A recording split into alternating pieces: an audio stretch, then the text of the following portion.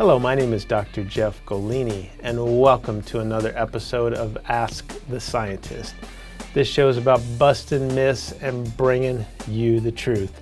Hey, I got a great question from Kevin from Los Angeles. And Kevin wrote in and says, I was wondering if you can answer a question in between your busy schedule.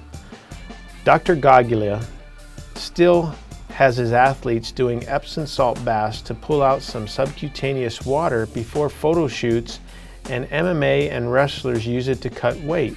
What is your thoughts on this, and how does one do it? First of all, Dr. Goglia is a great, brilliant friend of mine from down in Los Angeles. He's got a great training center. We've known each other for years, back in the old Gold's Gym days. So anyhow, he knows about this trick because we used to do it when we were still competing. Anyhow, Epsom salts is a very interesting salt. Its name comes from this very saline bath or spring out of Epsom in Surrey, England, and people used to bathe in it, and all types of miraculous things would happen. Well, what we discovered, well, not we, but what was discovered is that it's magnesium sulfate is what was in this water, and that's what Epsom salt is. It's a magnesium sulfate. Now, what happens is this magnesium sulfate in hot water actually draws out toxins, sodiums and things. So by bathing in it, it's drawing out water, sodium, which is what you want, you know, before a photo shoot, to lose some weight. Bodybuilders, we did it, you know, 2 days before showtime, and it gets the skin paper thin and takes out that subcutaneous water. It's also good for shrinking down the skin. I used to like to use it when I started a diet as I was losing weight, just to kind of tighten up my skin. But let me tell you what else it does.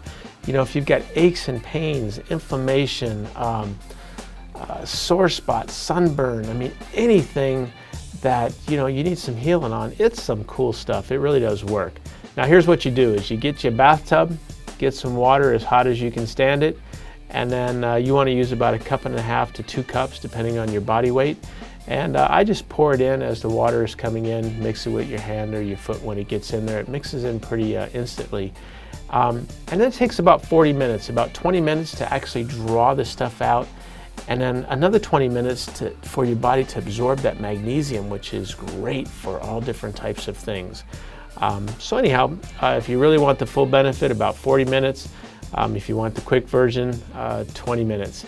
And again, you just have to do this just a couple days, maybe 3 days beforehand. Nice little trick. It's safe, and it's really inexpensive because you can buy Epsom salts at any of the pharmacies, grocery stores. Anyway, I hope that helps. And thanks for that question, Kevin. And we will see you next time.